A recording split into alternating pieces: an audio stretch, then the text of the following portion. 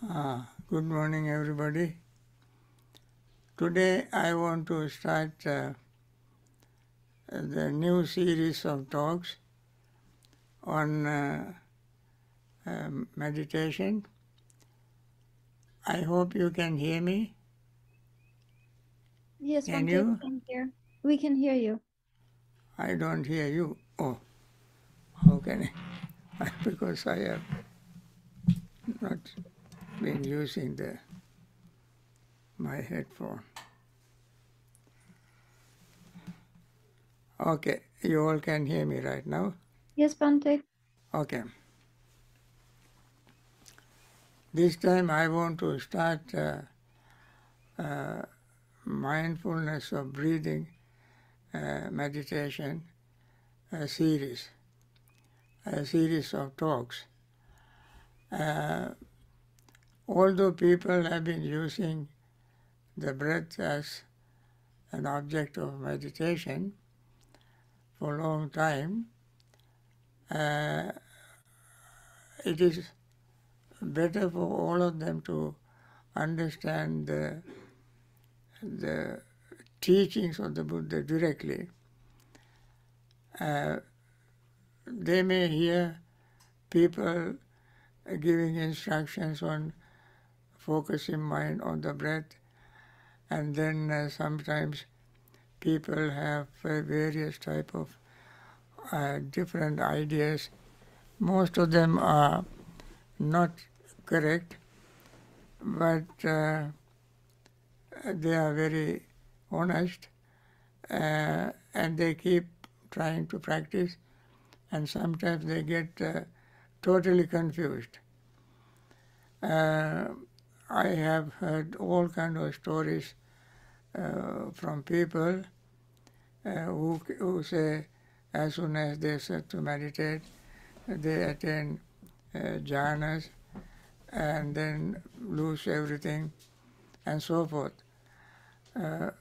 This mindfulness of breathing meditation is very profound, deep, complicated subject.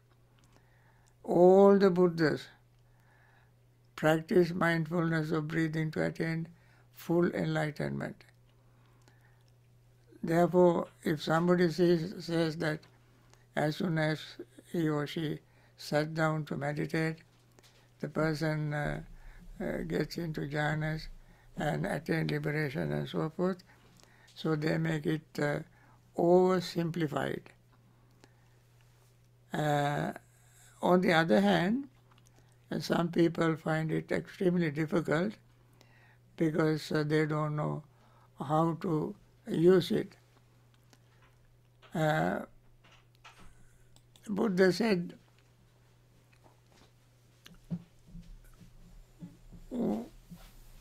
one whose mindfulness of breathing in and out is perfect, well developed, gradually brought to growth, according as the Buddha taught, he illuminates the world like the full moon freed from clouds. This world that person illuminates is not the outside world. They all of a sudden don't become sun or moon, but their own life begin to shine like the moon freed from clouds. And it also is said, one whose mindfulness of breathing is both developed and perfected. Developed and perfected. Remains quite settled in his body, quite settled in his mind. Both body and mind are quite settled. Remains quite steady in his body and remains quite steady in his mind. And therefore, this is very important subject that we have to learned very carefully and mindfully. And Buddha himself is called this is not easy. And mindfulness of breathing is good for both tranquility meditation as well as vipassana meditation. These are the two aspects of Buddhist meditation. One must not think that Buddha taught either only mindfulness of breathing or tranquility meditation or insight meditation. He did not teach these as two separate subjects. Buddha taught both as Buddhist meditation and like two sides of the same coin. These two always go together. And therefore, the mindfulness of breathing has to be very carefully practiced, very with understanding. So, in order to make the practice more effective, one has to avoid certain things that are disturbing the practice. And of course, in the discourse itself, Buddha mentioned one who goes to forest, lonely place, secluded place, that's called physical seclusion, mental seclusion, go to a sometimes empty house, charnel ground, forest, under the root of a tree, at the root of the tree, something like the place like that, so that there is no much sound, no lot of noises, no human movements, no vehicle sounds, not near a well where people come and gossip or chit chat, not close to a marketplace and so forth. One has to select a place, very quiet place. Of course, these days it is rather difficult to find such a noiseless place, but at least we can find a place with less noise. Even one's own room, if the person is alone, one's own room is good enough. So the number one is the place. Number two is the resort. And then one has to avoid speech, keep talking always, and avoid people who are not practicing meditation. And one has to eat moderately, and one has to stay in a suitable place with suitable climate, and the posture, steady posture that does not make too uncomfortable or too lazy, and these are the things that one has to keep in mind. And then at the same time, one must have certain skills to make it very practical. These are the skills that traditionally mentioned that one should possess. That is making the base clean. That means immediate environment of meditation should be clean.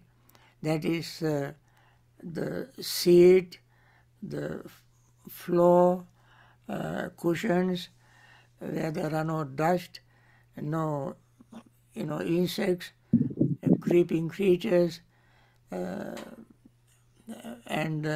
rough like thorns, rocks and so forth. Avoid all these things.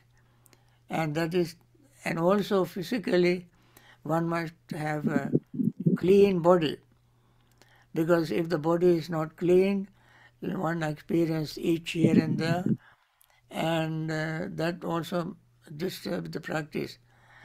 So immediate environment is the body, then the clothes, neat clothes. If the clothes is not clean, it can make uncomfortable. Then maintain the balance of faculties. Faculties such as faith, energy, mindfulness, concentration, wisdom. These are the faculties. That means when one faculty is stronger than the other, we must learn to balance it. We will discuss this in detail later on when we talk about the development of mindfulness of breathing. And Buddha said mindfulness of breathing, when developed, cultivated, we practice all the four foundations of mindfulness. We practice only mindfulness of breathing. When we practice mindfulness of breathing, the discourse itself has mentioned that all the four foundations of mindfulness will be practiced, completed, such as mindfulness of the body, mindfulness of feelings, mindfulness of the mind, and mindfulness of mental object, Dhamma. All these four foundations of mindfulness are compressed in mindfulness of breathing. So we have to decompress this, and we have to understand the mindfulness of breathing, how it develops or includes all the other four foundations. And not only that, when we develop four foundations, mindfulness of breathing, we develop four foundations of mindfulness and also develop 7 factors of enlightenment and the Noble Eightfold Path. That means, that is why I said all the Buddhas, all enlightened persons, Pacceka Buddhas, silent Buddhas, Arahants, all attain this highest state of attainment by practicing mindfulness of breathing. Therefore, it is very profound subject. And then, when I mentioned balancing faculties, I mention it when we come to, in this series of talks on mindfulness of breathing, we will come to a stage where we discuss 7 factors of enlightenment, where I mention how to balance the faculties. Then also one should be skilled in science. With regard to science, there are all kind of confused beliefs. Science means, friends, when you are focusing mind on the breath, that also I discuss in detail, there will arise a time or moment where at the tip of your nostrils or rims of your nostrils, you feel very, very soft, gentle feeling, like softest feather of a bird is rubbing, or petal of flower rubbing, or piece of cotton is rubbing. Like that feeling you experience. And one must not be confused with that, and the person must be very clear and skillful in noticing that sign. Then when mind is needed to be exerted, that means when the person is lazy, one should arouse energy to exert effort to continue the practice. This is a very common thing. People immediately become slouched, lazy, lethargic, and sleepy. And then they go to sleep. Very easy for one to go to sleep, very easy. So we must learn to exert energy to overcome sleepiness among hindrances. We will discuss all this later. And he also restrained the mind on occasion when it should be restrained. When the mind is wandering, that's just the opposite of sleepiness. Mind begin to, when we overcome sleepiness, it goes to the other spectrum, from one extreme to the other. And then one has to overcome that. And then one looks on at the mind with equanimity when it should be loosed on it with equanimity. That means when the mind goes to one side or another side, becomes biased due to various emotions, greed, anger, jealousy, fear, and also so forth. When all these emotions arise, one must learn to make the mind equanimous, equipoise, even-mindedness, in order to proceed with the practice. Then avoidance of unconcentrated person. Some people don't like to meditate. They like to hear Dhamma, read Dhamma book, discuss Dhamma, and they say, we are all right, we don't have to meditate, we are calm, we are peaceful, we have loving friendliness, we don't hurt anybody, we don't commit any offenses, therefore we are all right, we don't have to meditate. And they are the ones most dangerous for meditation, because they disturb meditators. So we must try to avoid them as far as possible. Then cultivate a concentrated person. That means people who love to practice meditation, who love to gain concentration, who enjoy concentration meditation, we must associate with them, because they encourage us, we encourage them. So, it's a similar mentality, attitude, practice, help each other. And therefore, if a husband meditates, wife also should meditate, so that both of them can make a schedule to do work and to do meditation. If the people live with friends, and they must have similar attitude, they all have interest in the practice of meditation. Then resoluteness upon that concentration. That means we decide to keep up with our practice at regular time. These are very important things to remember. And this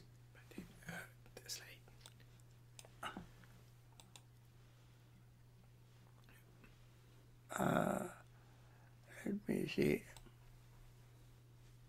Bhante,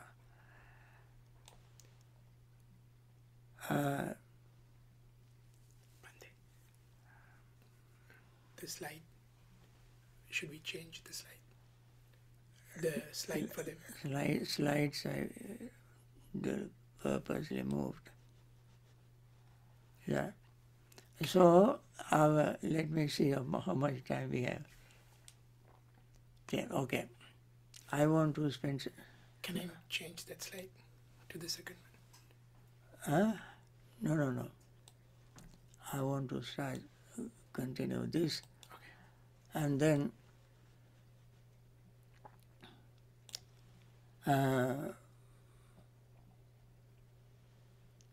this is called Anapanasati Samadhi. Anapanasati Samadhi. The concentration developed through the practice of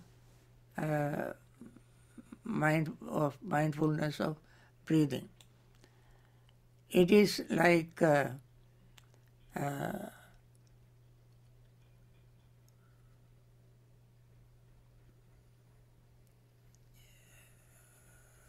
focusing mind on the breathing.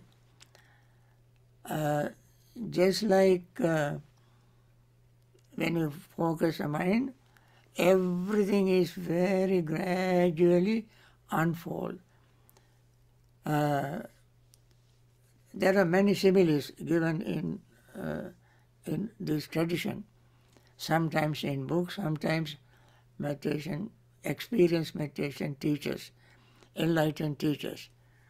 One simile of focusing mind. Our mind is like a wild calf, wild animal, going here and there, freely moving, no aim, just like a little calf that has drunk a lot of milk from his mother, and running around, jumping up and down, and no control. So somebody want to tame this wild animal. So what this person has to do is to take a rope, tie the animal, and bring it to a post firmly sunk into the ground, and then tie the animals to the post.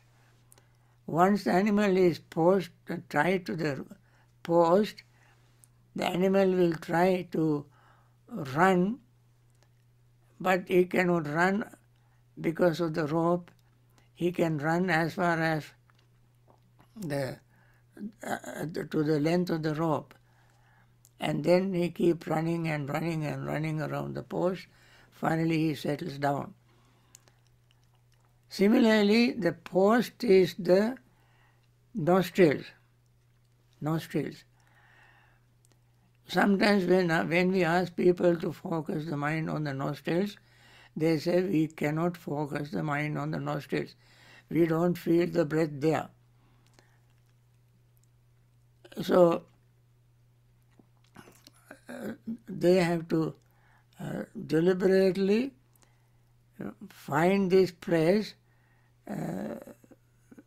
even little force, some effort, they have to find the place. That is nostrils, or they put the nose, or upper lip. That depends on the formation of nose. So each person has to find out the place where the breath touches. That is like a firm post. The breath inhaling and exhaling is like the rope, like the what you call like mindfulness, and the animal is like the mind. Mind is like the animal. So with the mindfulness, we train the mind to stay in one place. That is the simile. There are various similes, many other similes. One is lame man watching a swing. Suppose somebody puts a baby in a swing and there is a person who cannot move his head. He is disabled. He sits in a chair, and when the swing comes right in front of his nose, he notices it and tap. It goes to the left, and then when it comes back to the front, he tap it to the right. So it goes back and forth, but he cannot move his head to see the swing all the way to the end. He can only see it when it comes to in front of him. And therefore, this is called parimukhaṃ satīṃ upatapetto. Buddha said the mindful meditator must keep the mind in the present moment. Parimukha is the Pali word, is in the present, in front. Here in front is not just the spatial front, but front in the present moment, temporal front. That means when the breath comes to touch and touches the nostrils, that moment, because this mindfulness practice is the practice that develops the awareness of touch, phassa. When we become aware of the touch of breath, that does not last too long. That touch is not remaining permanently. It is not static. It keeps moving. As breath moves in and out, that breath moves in and out, touching the nostrils.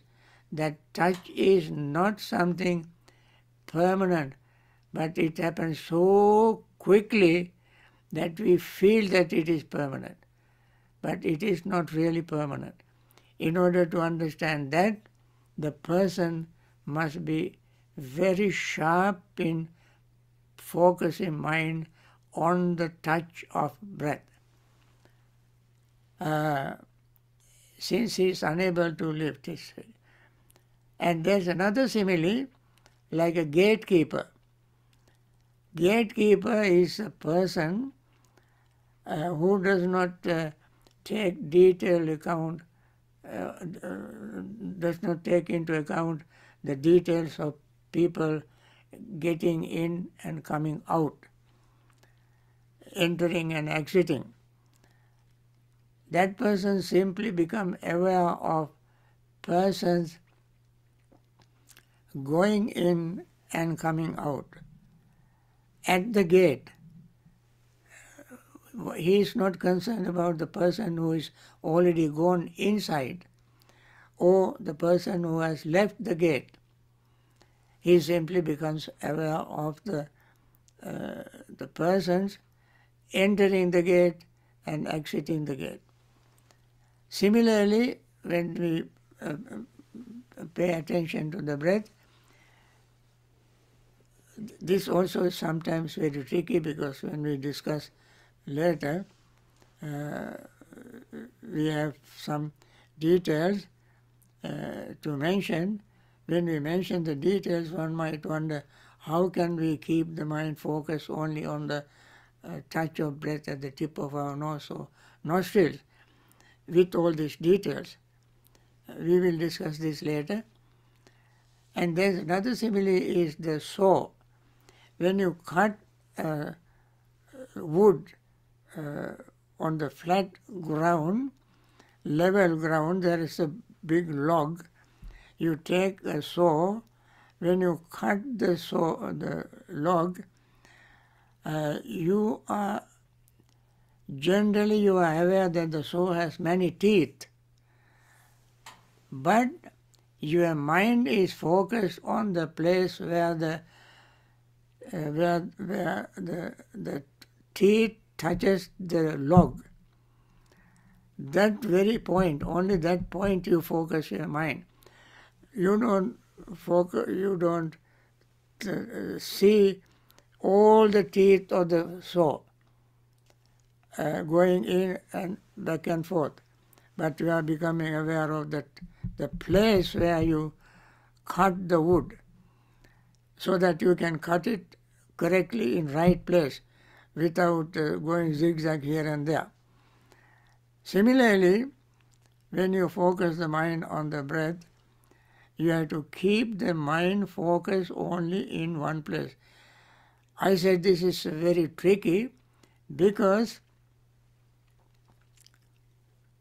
the mind is very fickle. It is always unsteady, and therefore it is not very easy to keep the mind focused on that. Then, now we go to the slide. Where is the slide? Okay. Now, we want to, and also this Anapanasati, mindfulness of breathing, this course has been divided into 4 tetrads, each representing one of the foundations of 4 foundations of mindfulness. First one represents mindfulness of the body, second represents mindfulness of feeling, third mindfulness of mind, fourth mindfulness of mind object. Now let us take the first one. Those who are very much interested in Pali, this is very easy to remember. I want you to see the screen. On the screen you can see in Pali first. So one sit in a comfortable posture, put the hands on the lap, close the eyes, keep the body straight, upright, not moving back and forth. The reason for keeping the body upright is to breathe comfortably, to fill our lungs with breath, to get a lot of oxygen, so that we will not fall asleep. And also we must remember the awareness is always ready if the body is very steady. As I mentioned earlier, body becomes quiet, mind becomes quiet. Body becomes steady, mind becomes steady. These ought to always go together. Mentality, materiality, body and mind always go together. Now, let us see in Pali, Digang va asasanto, digang asasamiti pajanati. Digang va pasasanto, digam pasasamiti pajanati.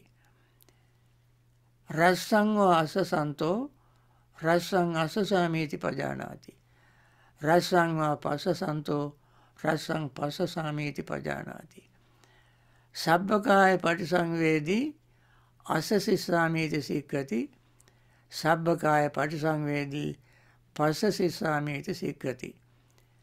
Pasambhayam kaya sankharang, asasisamiti sikkati.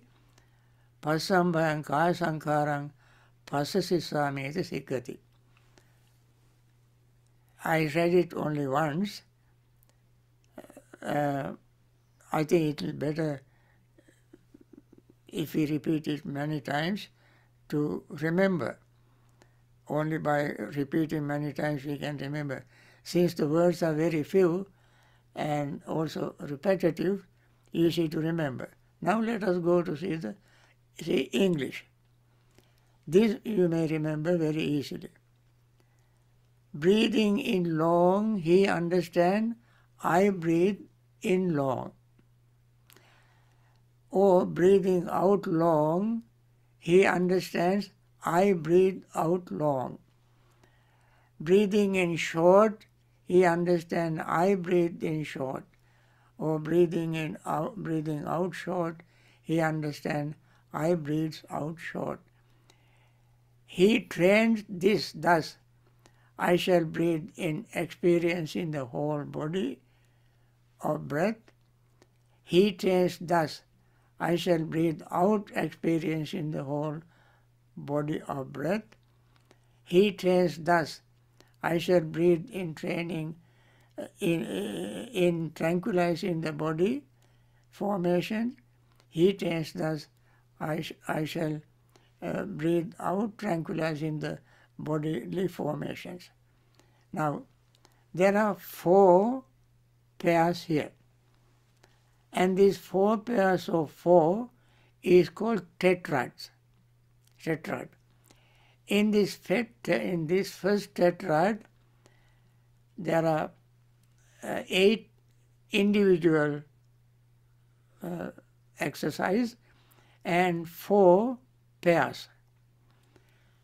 Now, breathing in long, he breathes in, he understands, I breathe in long. Now, in this sentence, you can see last one with quotation mark, single quotation mark, I breathe in long. Here, we don't verbalize to say, I breathe in long. In order to make it as a method of teaching, the word I breathe in long is used.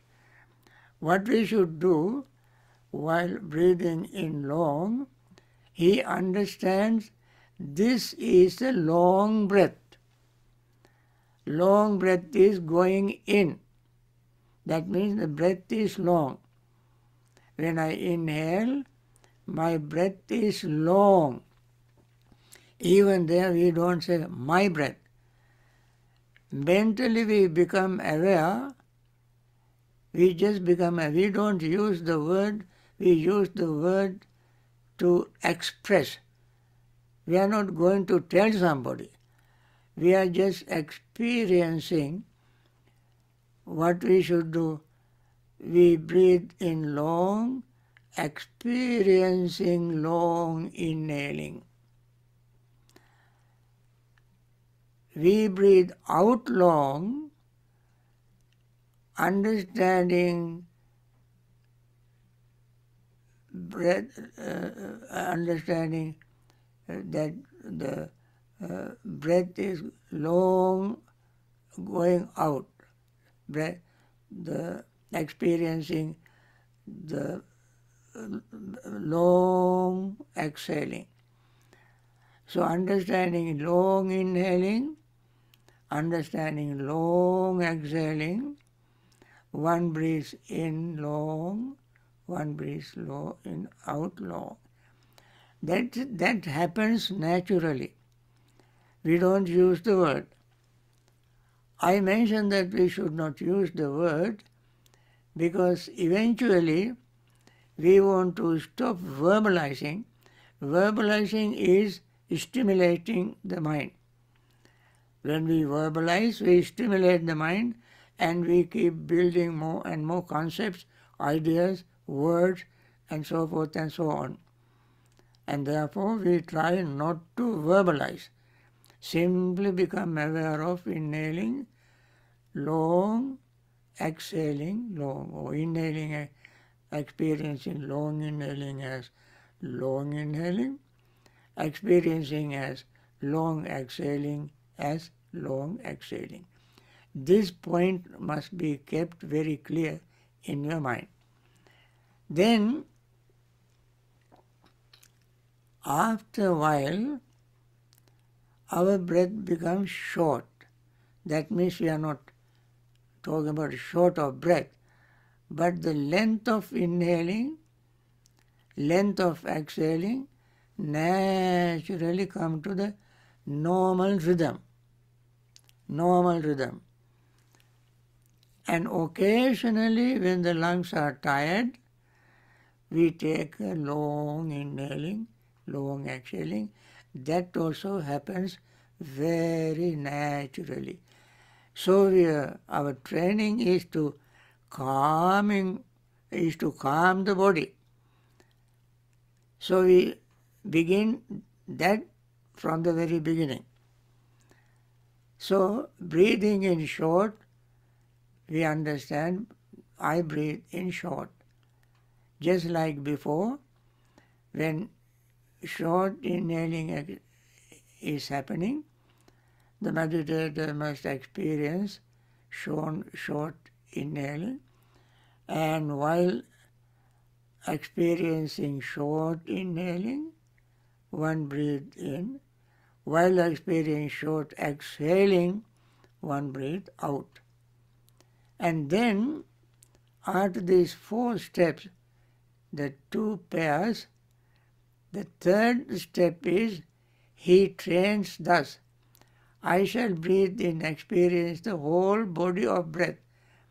Now, body of breath is called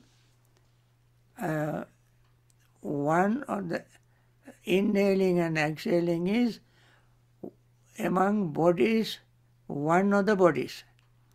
Among bodies, inhaling and exhaling is another body, Buddha said. Kayanyataro, one of the bodies. And also it is called, inhaling and exhaling is called sankhara, kaya sankhara. When we talk about sankhara, conditioners, inhaling, exhaling is called kaya sankhara. Why it is called kaya sankhara? Sankhara means conditioner. Conditioner. Because inhaling and exhaling conditions this body by bringing oxygen into our lungs. When the red blood cells come to heart, they come to the lungs, and then when we breathe in, we bring a lot of oxygen and recharge this oxygen depleted red blood cells. We have, people say that there are 56 trillion cells. Each cell is charged with oxygen. Without oxygen, they don't last. And then the oxygen-rich blood goes to heart, then heart pumps, it goes all over the body, and then collect oxygen-depleted blood cells, bring back to heart, then heart send to the lungs, and when we breathe, we recharge the oxygen, we recharge these red blood cells with oxygen, and then goes to all over the body. And therefore, Buddha called the body, inhaling and exhaling is body conditioner. We have skin conditioners, hair conditioners, nail conditioners, but body conditioner is much, much more important, the most important conditioner. And therefore, inhaling, exhaling is a body, whole body. What is the whole body? I think in my next talk I will discuss what the whole body means. Now let us proceed with this, because in today's talk I cannot say all. Then he tells that I shall breathe out, experience the whole breath body. And then he trains thus, I shall breathe in tranquilizing the bodily formations. Bodily formations. And he trains thus, I shall breathe out, tranquilizing the bodily formation. Tranquilizing, we don't deliberately tranquilize like artificial tranquilizer, bringing artificial tranquilizer. That means this process itself, step by step. If we go exactly like this, then in the last pair, we experiencing the body is tranquil, calm, relaxed and peaceful. Until such time, we do this practice. And this is the first tetrad. We have a lot of things to talk about this first tetrad. Tetrad means 4 pairs. Each has 2, then there are such 4 pairs. Now friends, I think today's talk is little, since it is introductory talk, I spent a little longer time, and now we want to meditate using this mindfulness of breathing, this explanation, these pairs, we meditate. Now when you meditate, you remember this. That is why I put this on the screen for you to see. Breathing in long, you understand breathing in long. Breathing out long, you experience that. Breathing short and so forth, then experiencing whole body and so forth. And all these things I will explain in more detail later on in next talk. Let us meditate. I keep this on the screen and meditate and begin with our meditation with this. Okay?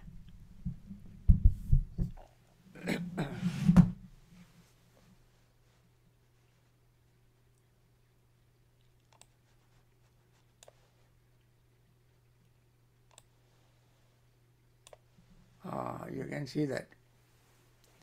Okay, sit in a comfortable posture and recite this metta recital together. I hope you can see that.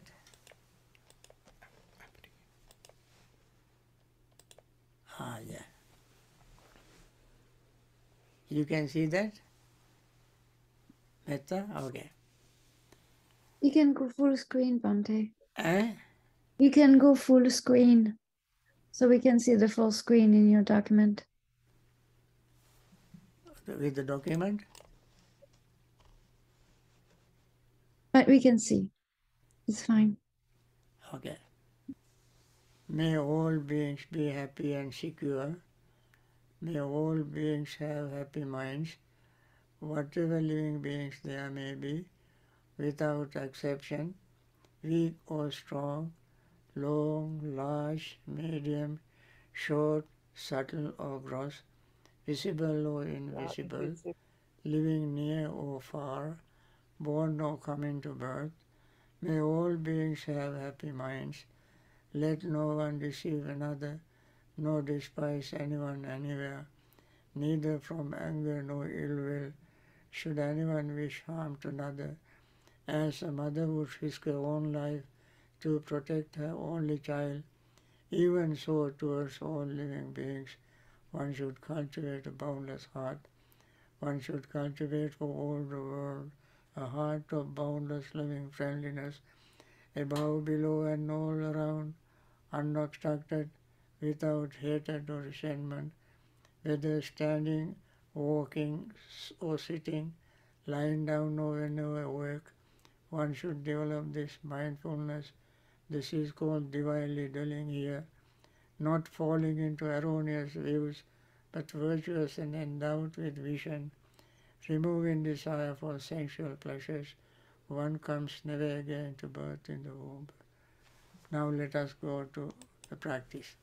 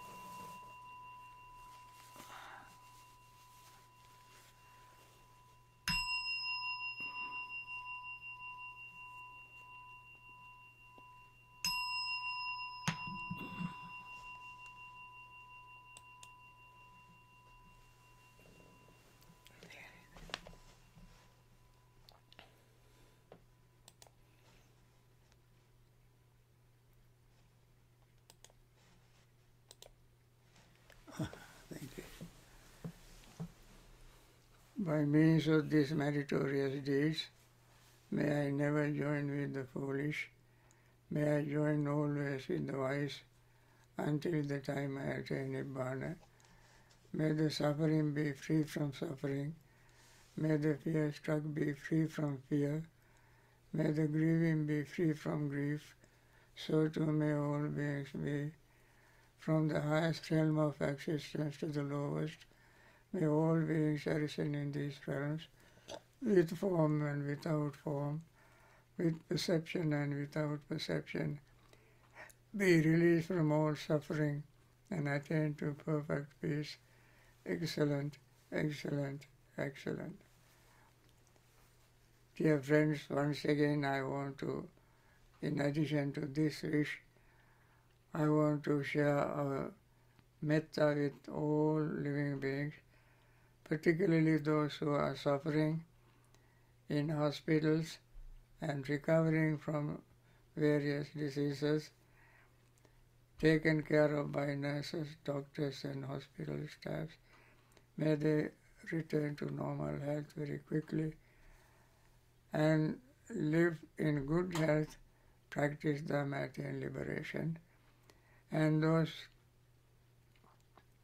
doctors, nurses who have been taking care of these people, dedicating their life, sacrificing their comfort, risking their life, may they continue their marvelous service and live in very good health and continue their Dhamma practice and attain liberation.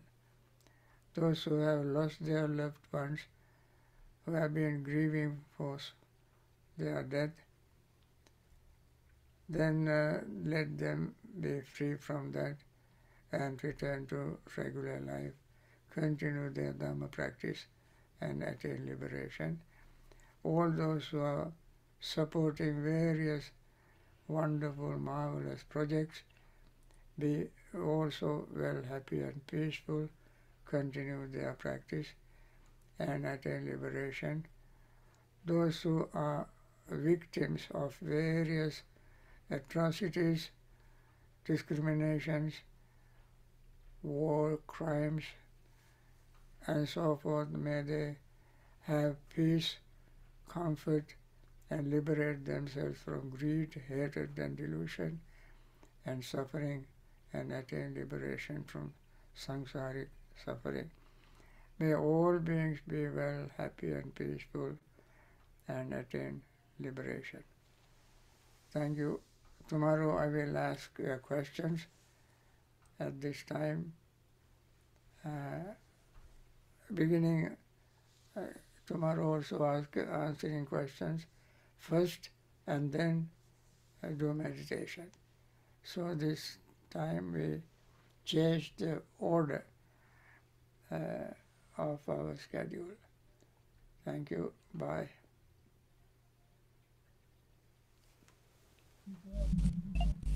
Thank you, Bhante. Thank you, Bhante. Thank you, Thank you, Bhante. Bhante. Thank you. Thank you, Bhante. Bhante. Thank you, Bhante. Thank you. Thank you, Bhante. Thank you, Bhante. Thank you, Bhante. Thank you, Great. Bhante. Peruan Sarnai, Bhante. Thank you, Bhante. Thank you very much.